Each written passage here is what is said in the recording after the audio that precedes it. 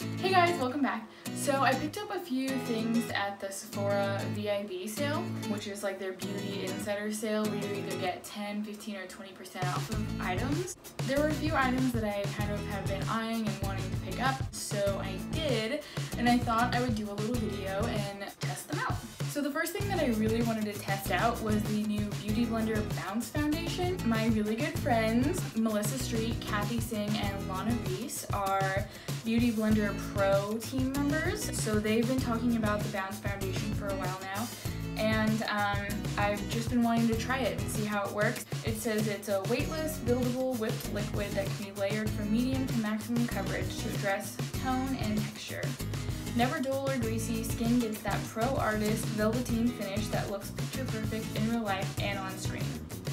So that will be really cool to test. I also picked up the new Josie Maran Vibrancy concealer. I got the shade Fair. The only thing that I didn't like about when I picked this up in store was they only had a few shades, and I looked at the Fair and the Light because I'm kind of, you know, in the middle because I'm a little bit more tan now. And the Light was like a little bit too dark, and then the Fair is like really light. Like in comparison to my NARS concealer, it's very white looking, so I'm interested to test this out and see what it actually looks like on my skin. And I know everybody talks really good things about the Vibrancy foundation, which I haven't tried yet, but I love Josie Maran products, so I'm interested to see what this is like. So I've already moisturized, and I'm going to apply my eyebrows real quick, and then we'll be right back. Okay, so brows are on. I just used the Anastasia Brow Wiz, and then now we'll move on to foundation. So like I said, this is the Beauty Blender Bounce, and this is the shade 2.30. So here's my shade. This is like such a nice container, actually. I love that it has like a little palette on it. So you just unlock it, which is even better, and then, ooh. Alright, so I did 3 pumps, and I have my damp Beauty Blender here. Let's see how it goes.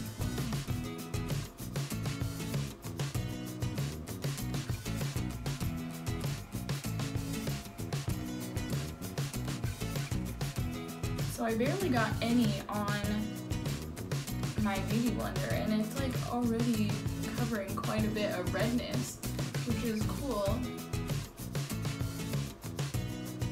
So it seems like a little bit of foundation goes a long way. Why don't I do half my face? That way we can see how different it looks.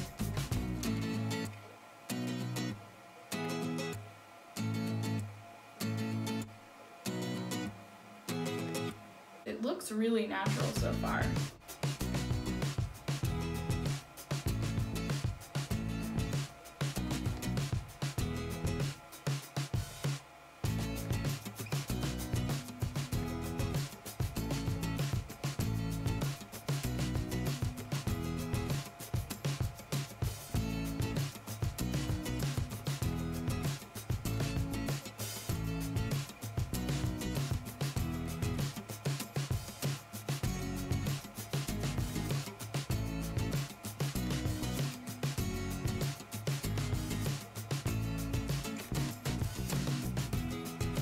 Alright, so there's half my face done. I'll come in a little bit closer so you can see. I do have a little bit of like patchiness right now, but that's because I have eczema and my skin is kind of acting up right now.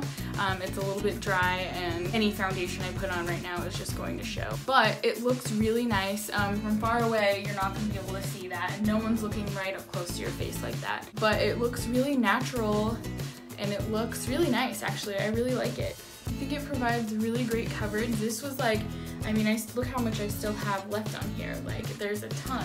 Now I'll do my other side.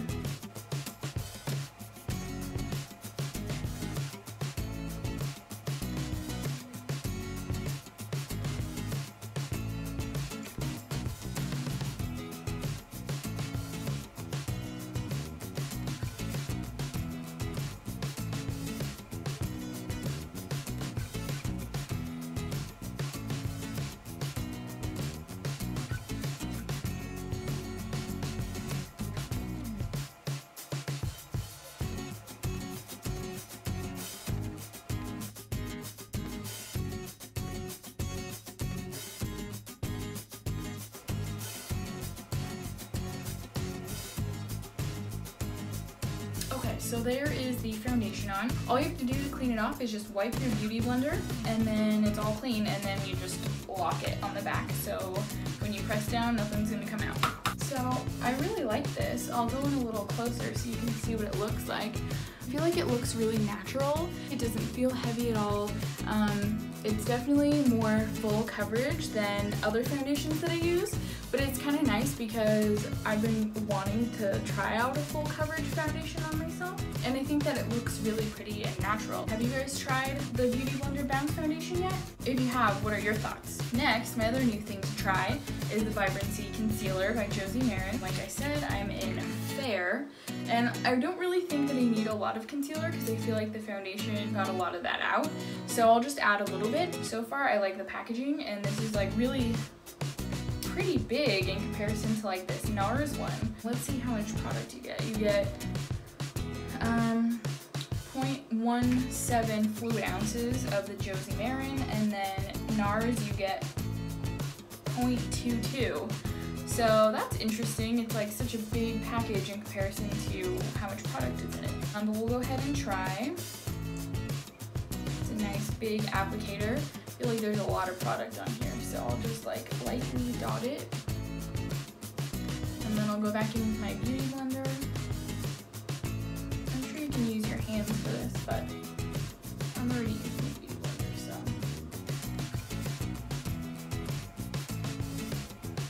Wow, actually that looks really nice.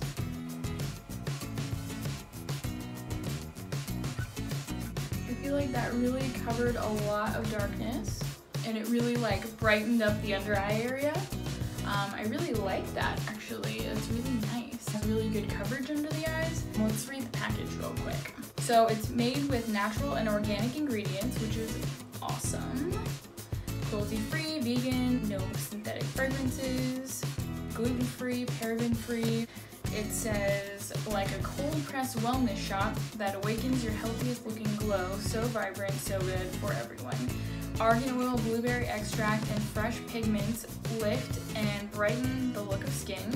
Full long-wear coverage with a natural finish. It's good for all skin types and gentle on sensitive skin. I would agree with that. I definitely feel like it brightened up my face and it opened up like my eye area, makes me look a little bit more awake. I definitely like that. I will have to keep testing that, but so far I think it looks really nice. So now I'm going to go in and set my face with the Hourglass Veil Translucent Powder. I really, really like this powder. I read that it has like diamond powder in it. Oh, fancy. You had me at diamond. But it's supposed to help, you know, brighten the skin, and it has like a really nice finish and gives you a really natural glow, which I definitely can see that. I really feel like it helps to minimize shine, but it keeps you glowy, so that's nice. So this is something that, you know, if you have like your Sephora insider points, it would be great to get, you know, at a slightly discounted price, because I know it is expensive. Makeup's so expensive. Trust me, I knew. Okay, so I'm all powdered now, and I really like what the powder did for that. It just set it down a little bit for bronzer. Isn't it so beautiful? Look at that bronzer. Okay, so I just take a little bit on my brush.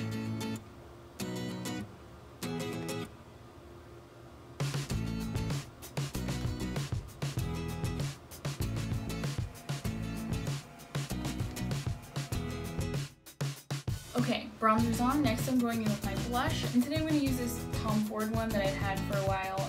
It's number 3 Flush. It's really pretty. A friend of mine gave it to me. She was doing a photo shoot and needed someone to come fill in real quick, and then she just gave me a bunch of products, and this was one of them, and I actually really, really like the color.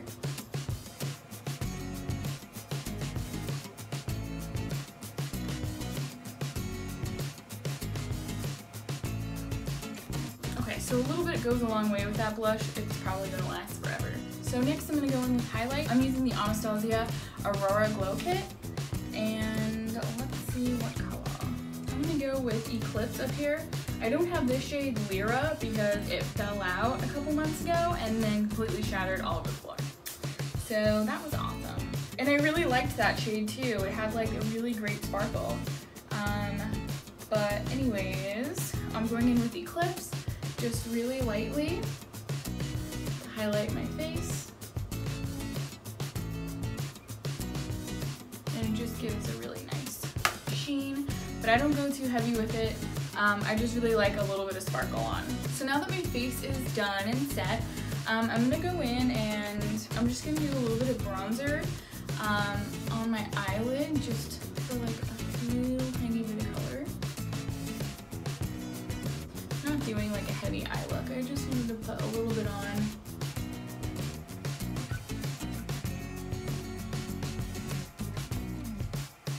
And then I'm gonna take a little bit underneath the eye.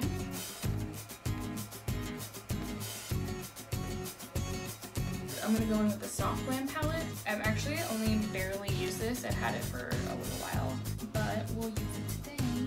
I'm gonna go in with Tempera, this light shade here. And just put it in the inner corners.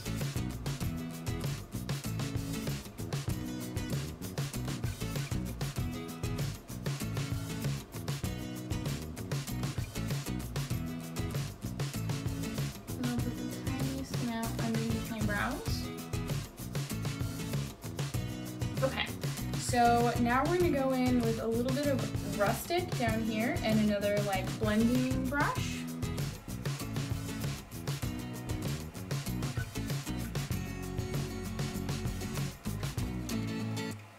Then I'm gonna take a little bit and go underneath the eye again.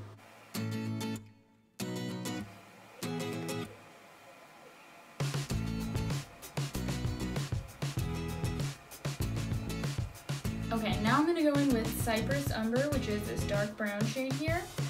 And I'm just gonna do it right on the outer corner right here.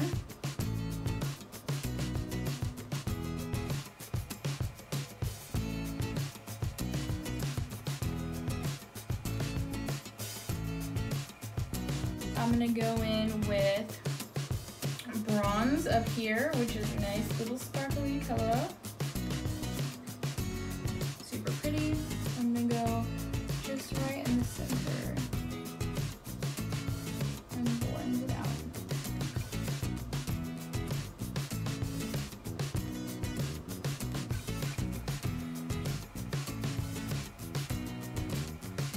And we're gonna go back in with Tempera again, just like a tiny bit right here.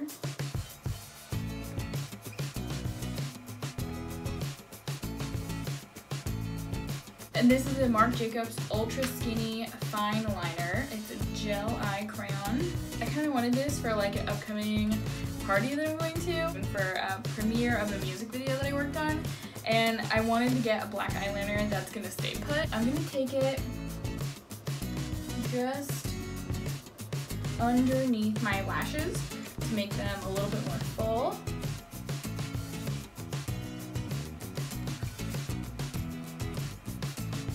This is supposed to be really long wearing, so I'm interested to see if that's true. I used to use Marc Jacobs handbags. Like, he had the Marc by Marc Jacobs at Nordstrom. And I have like 3 of those bags because I was like, I saw them one day walking through Nordstrom and they had like a light mint color. And I saw it and I literally stopped and called my dad and I was like, Dad, oh my God, I need this purse. And so we bought it. Actually, that's not true. I didn't buy it right then and there. I took a photo of it and I waited, and my rule that I try to stick to is if like I can't stop thinking about it, then I have to buy it. Which is so silly, and obviously I'm a shopaholic. I waited like a couple weeks and it ended up going on sale, so I got it for like half the price of what it would be. So I justified it and I was like, okay, that makes sense. It's totally fine. Is it fine though? And I actually think I'm gonna go just like a tiny bit on the upper lash line.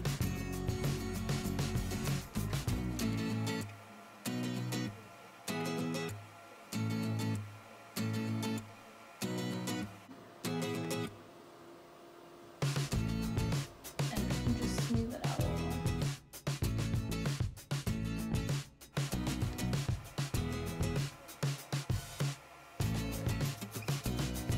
I also went in with this black shade here, Noir, with this tiny angled brush just to blend out the liner a little bit and kind of give myself like a tiny wing. And now I'm gonna go in and do the other eye. I have very round eyes, so I always feel like eyeliner looks so weird on me. Maybe it doesn't, I don't know, maybe it does.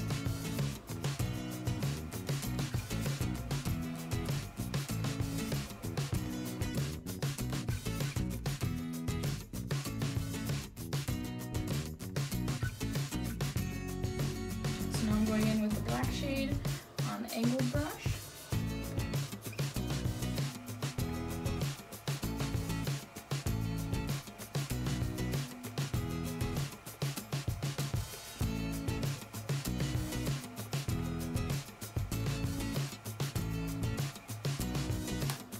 Okay, so that's that. It took a little bit longer than I wanted, but I always feel like my eyes look really odd with eyeliner on. So one of the other things that I bought was the Sephora lash curler. The one I regularly use is the Charlotte Tilbury one, which I've had for like 5 years, I think.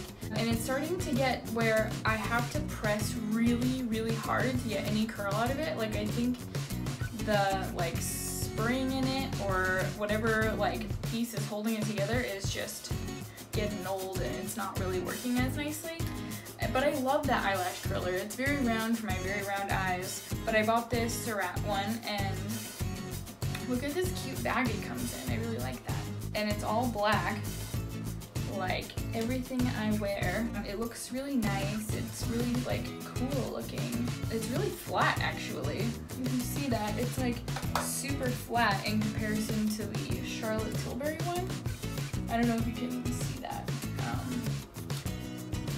Maybe a better view is like this.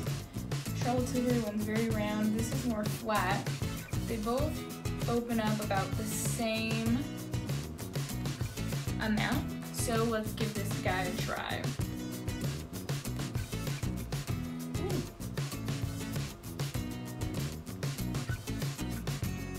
Ooh, right off the bat, it's a really like hard clamp.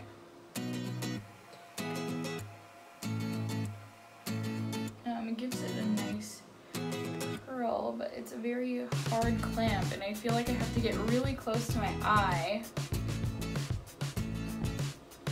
because it's more flat, and I feel like I'm not like getting it right.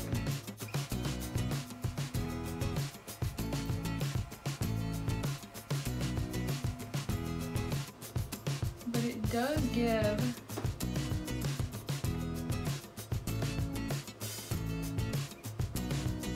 a really nice curl actually. I think it just takes some time to get used to it. But if you can see, like, just right away, like, my eyelashes curled versus not curled. And I'm gonna have to take this little doodad off. So now I'm gonna do my other eye. I feel like the other one's curled good enough. Yeah, it might just take some time getting used to. I mean, curling your eyelashes in general takes some time getting used to, so we'll see.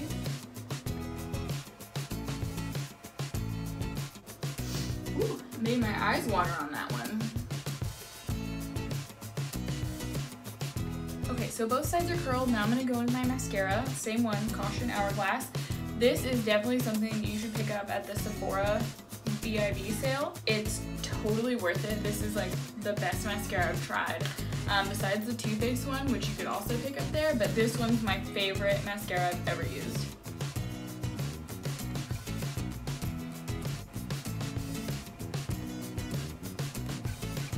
So there's one coat on, going in for a second.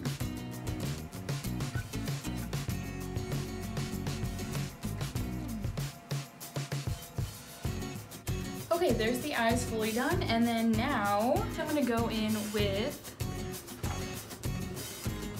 one of my new Bite lip crayons. I got two shades, Leche and Sucre. So Leche is like a beautiful nude color. I'll show you a little. It's like a nude pink color, which is really pretty. And then Sucre is this beautiful color here. Ooh, I really like that. It's so summery. I really like that. think that's what I'm gonna do today. But this one's so pretty too. Oh, what do I do? Why don't I just do both? I'll do Leche first, and then I'll wipe it off, and then I'll do the other one. So,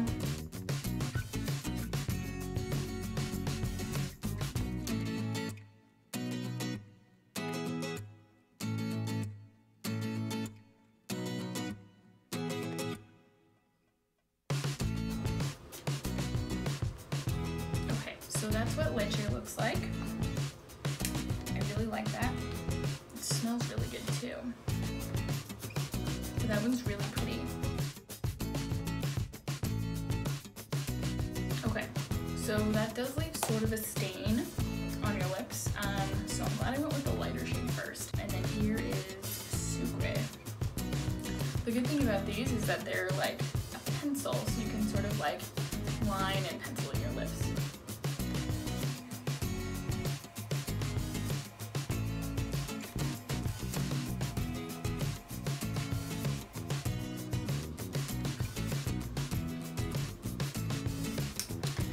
So there's Sucre. That color is really pretty. It turned out a little bit more red than I was expecting. I thought it would be a little bit more pink. Could just be my lighting in here, but that's a really pretty color. So that's my little get ready with me with my new Sephora products. I enjoy testing all this stuff out. I think it looks really nice. Beauty Blender foundation looks really nice. The Josie Maran concealer looks nice. The eyeliner is cool. Eyelash color, I think I still have to get used to it, but so far it looks really nice, and the lip products are really, really pretty. I really want more Bite lip products. Those are so awesome. But other than that, that is the look. So I hope you enjoyed watching. If you did, please give this video a thumbs up and subscribe if you haven't already, and don't forget to hit the notification bell so you know when my next video uploads. I hope you have a great day. See you in my next video. Bye!